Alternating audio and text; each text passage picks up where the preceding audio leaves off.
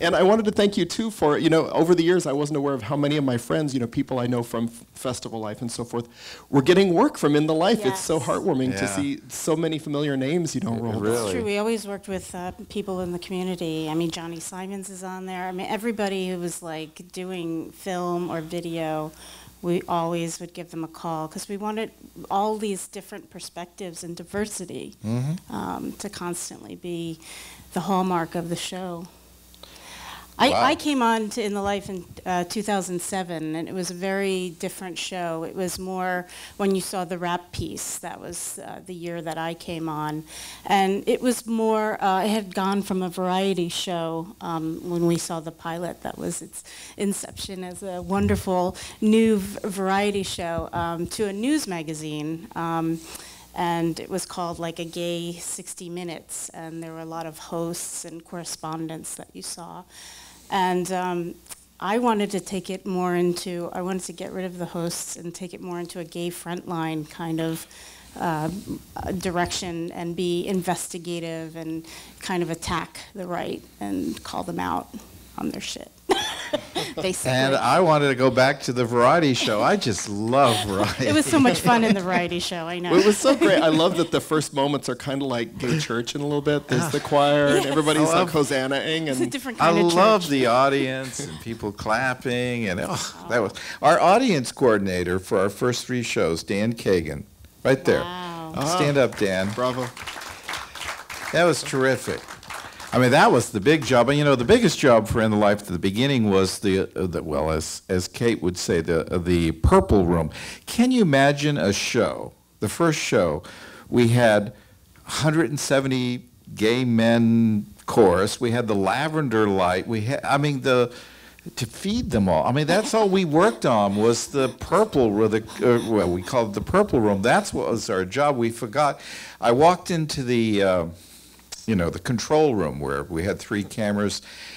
And I said, okay, let's go. And then they look, and then we forgot a director. We didn't even bring a director inside the camera. We were so busy making sandwiches. And they look at me, and I say, okay, I'll direct. And so off we went. And I said, pick 1, 2. Oh, that's a good shot. Oh, I didn't know what I was doing.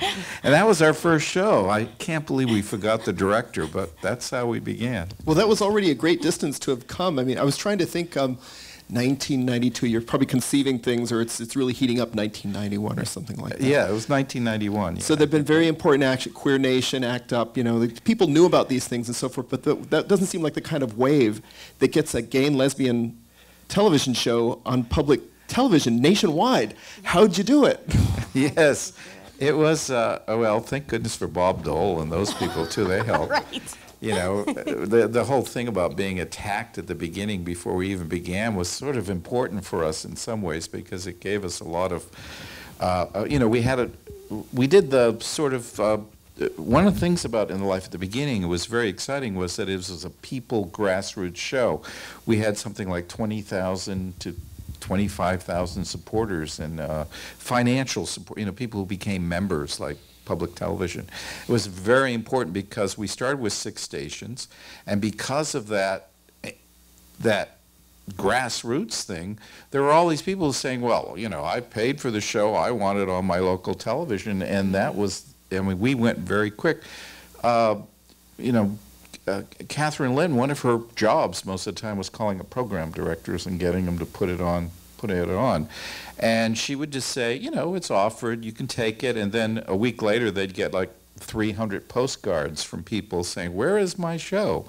And it was in a rather interesting way. I mean, it really was grassroots support from hundreds of people all over the country who really made that show happen. It demonstrates a real faith on your part that the community's there and can be mobilized in this way. You just had to be around in 1991 and see what was going on in 1990 after the AIDS crisis and ACT UP and all that. People were just really, people weren't going to say no. They really wanted everything. Yeah, that kind of support really helped us with programmers because even when I came on, we still weren't carried like in places like Tennessee, some towns in Ohio. You know, there were Regents that just flat out didn't program in the Life during the whole month. I mean, it was really the choice of the programmer when they wanted to slot our show. So no one ever really knew when to watch the show. It was a whole different, you know, you had to be channel surfing maybe to get it, or look in your local newspaper, or check their, you know, listings. Anyway, that kind of support really helped galvanize the show to stay on stations in public television. I would hear it all the time from programmers, even in 2007, that those letters of support helped keep our show on air, even against the letters of support that, or letters dismissing the show, or, you know, calling to ban it. So thank you. It was a real grassroots effort all across the country. And in the Life even had a membership as well. People would send $5. It was great. Grassroots. And very stylish, and just, you know, and a lot of great talents that you were able to bring together in this cause. You know what? I once had the good luck of eating at Fleuron, and so the thought of all this taking place over all that is just it's too much. Yeah, well, you know, we did have a lot of freedom, believe it or not. You know that Stonewall 25 show that you saw? That show, just to give you an idea how much freedom we had, can you imagine doing a show for public television that's going to go over at least 100 stations around the country, and we didn't have enough time to finish it? So we literally took the finished film on that day, Stonewall 25, and ran down to the satellite in Channel 13 and pushed it into the thing that, well, the engineer, the union guy pushed it in, pushed the button, and that was, no one had, I hadn't even seen it. None of us had seen it. We just put it on. And that's how close we were. I mean, I never want to live that again. But so we had a lot of flexibility. People were kind of afraid of us because of this membership thing. You know, public television said, okay. You know, in a lot of cases, we had a lot of flexibility. No other show, you have to have it done 3 months ahead of time to get a show on public television. Unless it's a live show that's, you know, something like the news or something like that. But we had a lot of freedom to do a lot of stuff that I think you might get in trouble with. Now, I was seeing some stuff, the earlier stuff was pretty powerful stuff. I don't think you could do it now. It's some of the things that we were doing then. It was, it's a change in media, you know. But the program itself, you know, sliced through queer. I mean, it was such an interesting time there in the early '90s, because you're still, for heaven's sake, you know, the first several episodes still in the Bush years, and it's amazing. And there was all that important work, you know, ongoing work around HIV/AIDS policy and everything. But even so, that you were in the Bush years again after a certain amount of time, and there was a lot of important work left to be done. It covered a lot of times, yeah. Yeah, we always felt like we were on the front lines of something, you know, some political battle, and that's why I made that 20 years of the culture war, and I came to interview you. Yes. It was wonderful to get your perspective, but also to get the perspective of living through the AIDS crisis and that level.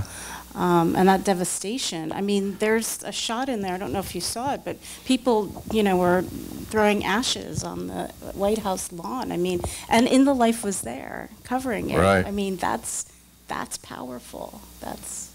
The archive it's a critical legacy, and I'm so happy that it's here at UCLA, getting what it deserves, the look that it deserves.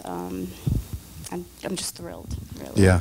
In fact, if we asked, you know, how many such images only exist in this setting, I wonder if it would be, you know, a very, very high proportion of, you know, particularly those things on, well, actions like that you just mentioned in the White House, and then all the international work that was done. Because then went to Latin America. Right. We did a show in Cuba in like one of our first years, you know, Gays in Cuba. So there was a tremendous amount of international, while the focus got much greater internationally later, but even from the beginning, there was this sense that we were going to be international. And I love that feeling of the first episode, that those drapes, are those like the kind of drapes I saw in a kindergarten play last week? Or, there's like things, like every kind of way to make the show come off, but probably on a budget and so forth. And then when I think of you having correspondence internationally and so forth, was this all on the basis of having a subscriber basis? Or? Well, no. I mean, there were foundations that had to give money, too. I mean, we did have a lot of members at the beginning. And don't forget, In the Life wasn't even a non-profit. It wasn't anything for the first 5 years. Right. It was just, fiscal sponsorship. And so whatever way we could get money and whatever way we could stretch a dollar, I mean, the correspondents used to go to Macy's or whatever, buy us, an outfit and hide the tags, and then they'd look nice and spiff on TV, and then they'd bring it back the next day saying it didn't fit. If you only knew. Hopefully the sales clerks weren't watching the show. That looks like what I sold last week. So we did all kinds of things to save money. There were a lot of volunteers, a lot of people who worked. Staff was paid very little money. So it really, really stretched the dollar, as they say, and I'll never forget the first time. And there were so many people in the closet in those days. So it was hard to get people who were, well suited to produce television. A good friend of mine used to produce the NBC Evening News, was a producer on the NBC Evening News. And after about 5 years of In the Life, he finally came over and he said, John, I think I'd like to do a show. The show's looking really good. I think I'd like to do a show. And I said, Joe, we'd love to have you. Come on over, pitch me your idea. So he came over and he pitched this idea. And I said, oh, that's fantastic. Produce that. Go ahead. And then he said, well, what's my budget? And I told him what the budget was. And he said, John, our messenger budget at NBC is bigger than that. One day, I couldn't do that. I couldn't produce that. And that's when I realized then, we not only learned how to produce our own shows, but we learned it in a way that was very inexpensive, that really was a talent of the people who were involved to be able to do them. I mean, really, these producers from NBC couldn't do it. They just wouldn't know how to do it. It was an experience for me to realize that not only were we creating television, but we were creating it in a way that was different in terms of cost. Yeah, it was really radical. It was radical in that way too, of how to produce a 9-minute piece on $1,000. Yes. But you did get these wonderful producers that wanted to do something that was meaningful. I mean, that's how I came to In the Life myself. Prior to In the Life, I was doing freelance production, and I wanted work that was meaningful. And so we would constantly call people, who were either big names in the LGBT community or people that were just, good producers, and tell them, this is, pitch us your stories, or, we want to greenlight this, could you do it? And they were just happy and honored to be a part of the In the Life. Right. canon. Well, that's what happened later on as time went about. More and more, coming out was a big thing, and a lot of people started being able to work in the regular media and come out, but they did find, while they could come out, they still had many limitations that they wouldn't have had by coming over and working with Jack. So that was a really important part for them to do. And also with that work, it was a great responsibility. I mean, because here you were, you had a half hour or an hour on public television. And with that, great responsibility also came, like just this feeling of, freedom, as you say. But also a privilege. It was an incredible, I can tell you, I was there for 5 years of my life, and it was an incredible privilege to be a part of. And, I thank the heavens that I, got to live it. Yeah. I was sad that I had to do the final episode, though. Yeah, that's pretty painful. But we got Kate, so we kept it in the family. Did you want to? I've got plenty more questions, but why don't we share the time a little bit? There are some microphones in the house, and if you have a question, we'll show us a hand. we'll rush a microphone to you. And so, oh, I see one right here in the middle. Oh, look at this. So thank you both for being part of this program and for all your work. I had a question about representations of transgender communities. I feel like, it was touched upon briefly in, this piece, but I wanted to hear what your thoughts were in terms of, the many years that the program took place and how the program addressed that particular community. So if you would mind. When we started LGBT, the T was not very, one of the things about In the Life and one of the things about the LGBT movement is it in itself has grown, And so while this piece, that was probably one of the smaller elements that's a little bit missing. I think In the Life really began to take seriously the T in LGBT in its later days, and there were many. I remember seeing some great stories that were done about transgender people, and so I don't think this piece really reflected some of that, maybe. There's an early one. There's a really great early one of a transgender fire woman. She's a trans woman who's in a local. That was the great thing about In the Life, is that it would go into a rural place in America and do a story on a trans person who works in a fire department. So there are some beautiful gems like that, and it would be kind of a profile piece, kind of like, that another part of that privilege was being able to not only come in to share someone's life and their experience, but also sit in their living room and film them, making a cup of tea, But it's true, John's right. It did get more critical for us to show stories, and we did, when the Injustice at Every Turn study came out, we did a piece immediately that addressed that study. But along the way, I would say there were some nice profile pieces. And maybe some political gender, certainly things on gender and larger topics. But you would get a story here and there.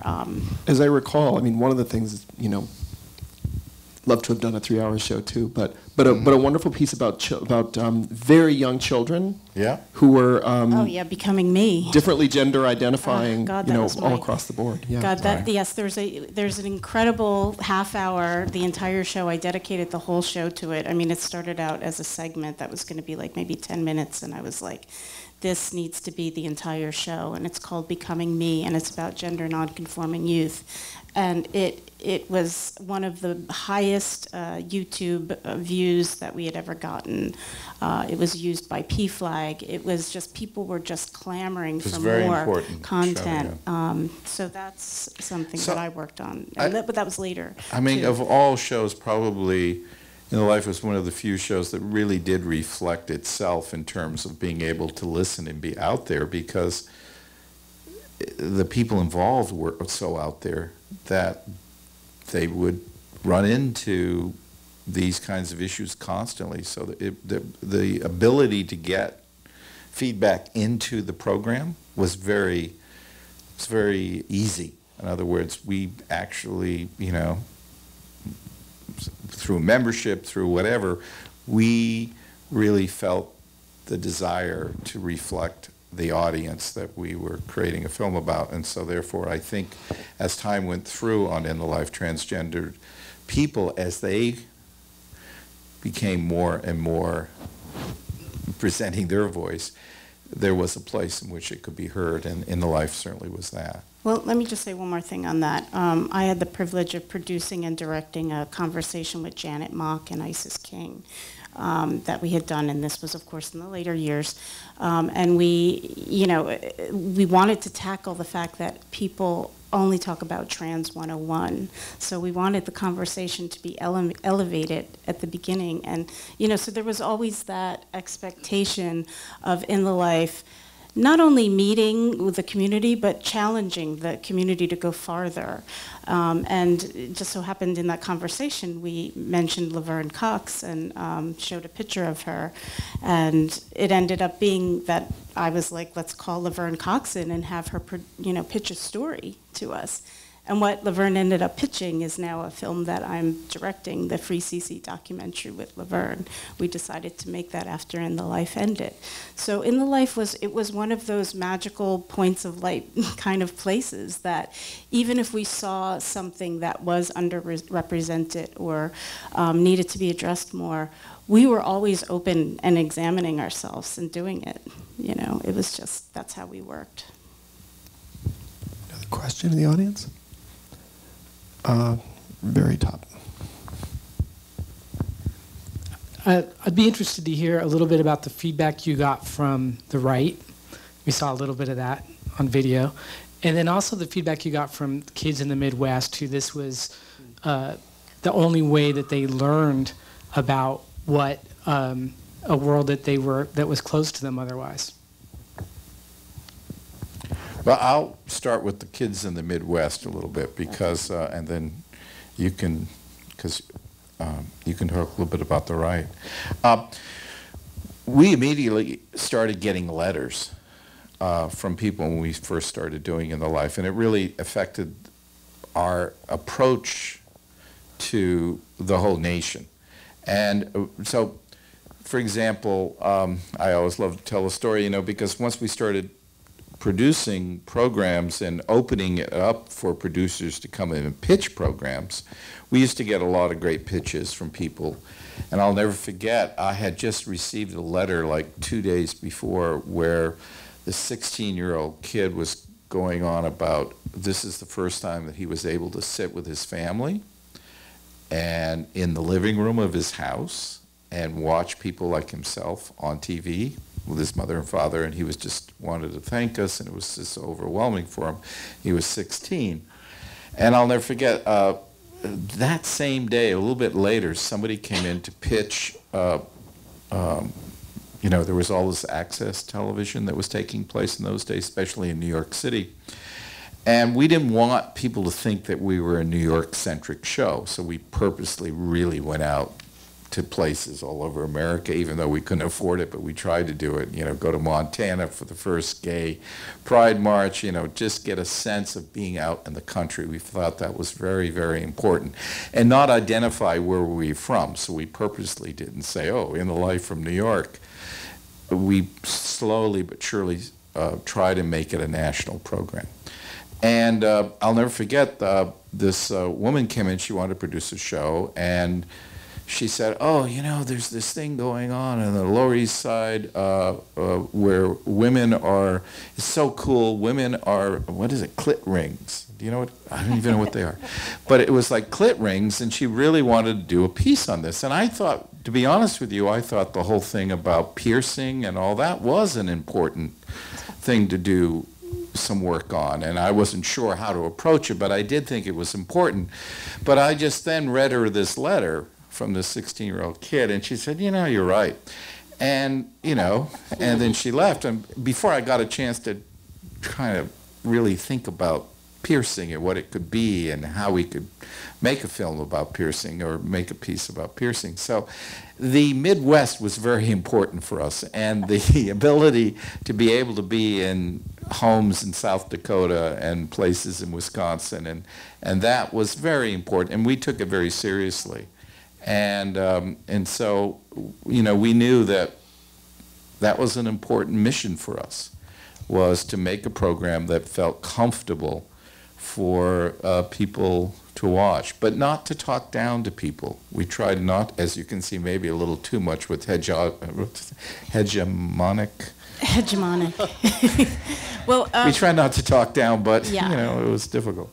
You can talk about the right wing. Well, first I want to say the other thing, there's a producer, Dan Karslake, who's a wonderful filmmaker, that we interviewed after one of his films, For the Bible Tells Me So, had like stellar reviews and great success. And Dan talked about how when he was a producer at In the Life, he got a letter from a kid in the Midwest who had just come across channel surfing, just by chance found In the Life, and had written a letter that he had bought a gun and was planning on shooting himself until he saw this show, and he realized he wasn't alone. And he, threw the gun in the river, and no one ever had to know, but he had to tell In the Life that we had changed the course of his life. So, I mean, that's the kind of stuff that people would say to you if you walked up and with a camera in Iowa, to go interview them about their gay marriage. I mean, I got to feel that and experience that, and like I said, it will stay with me all my life.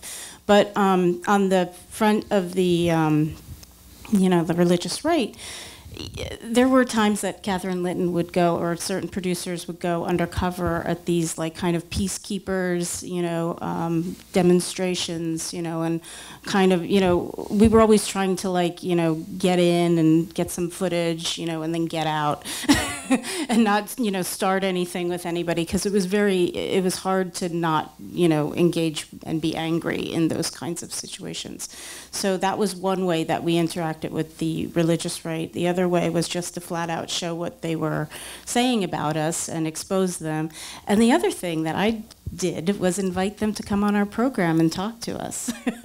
So we had Brian Brown from NOM talking to us about the New York passing same-sex marriage, and we invited Maggie Gallagher, and she was like, "I'm not going to speak to you because you'll edit my footage." And we were like, "Yes, we will edit you."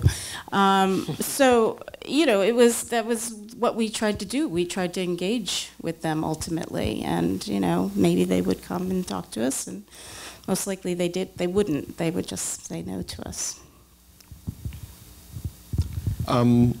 What's actually along those lines? What's maybe the most astounding person you think you ever captured?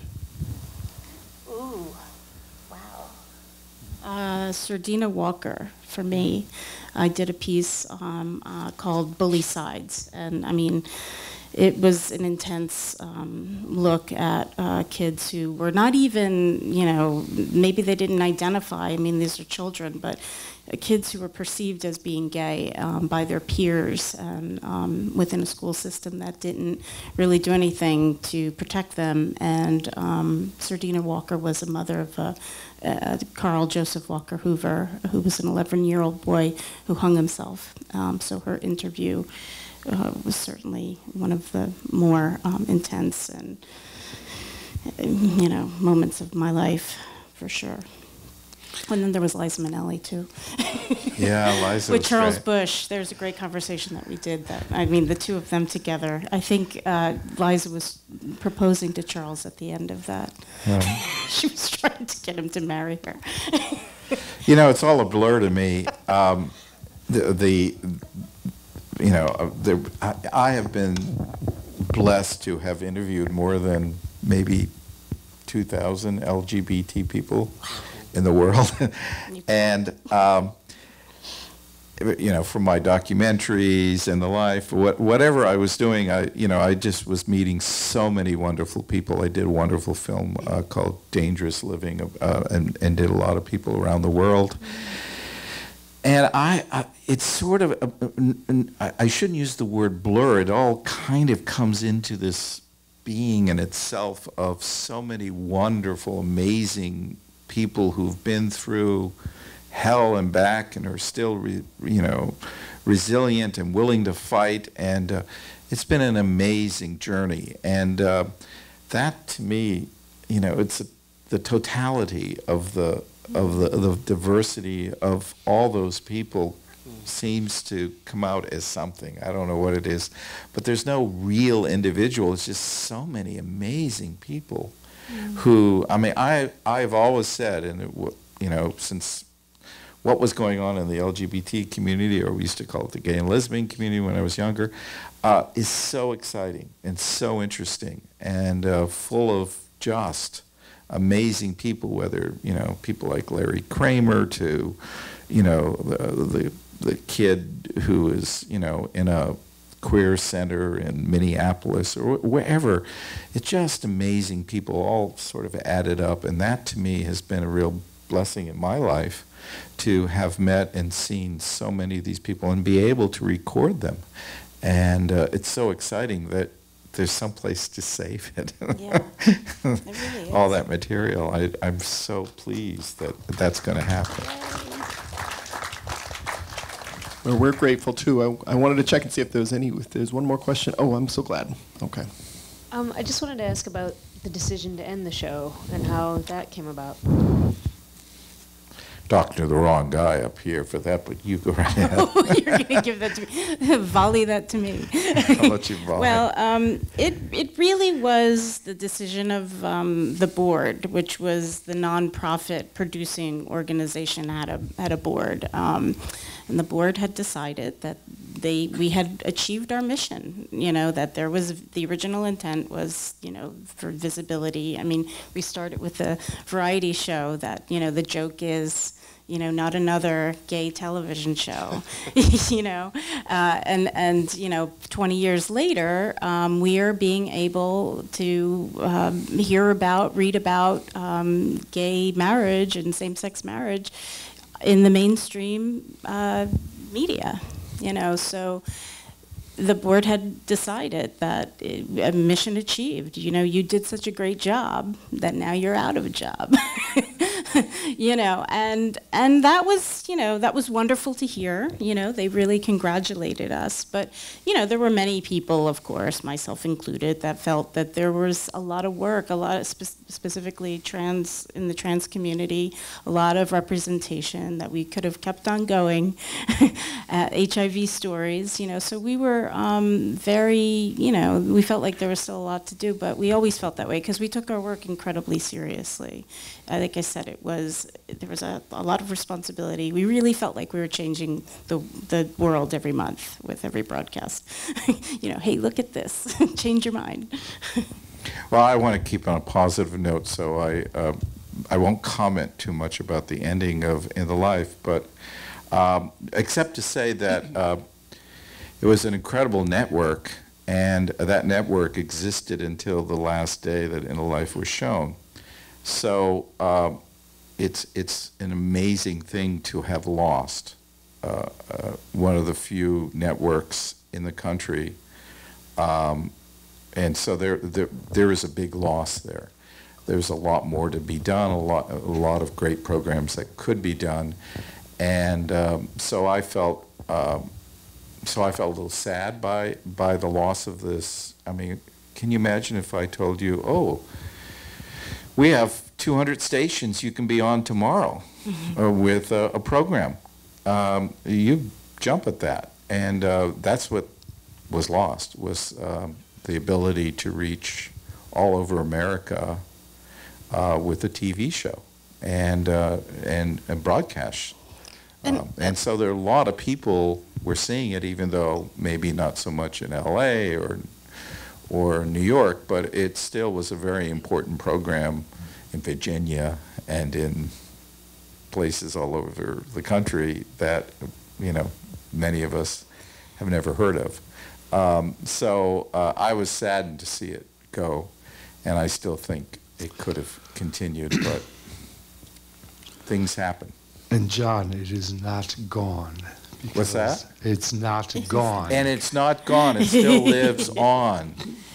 As director of the archive, Yes. I feel so privileged that we will now take care of this legacy, and it will not disappear into the archive.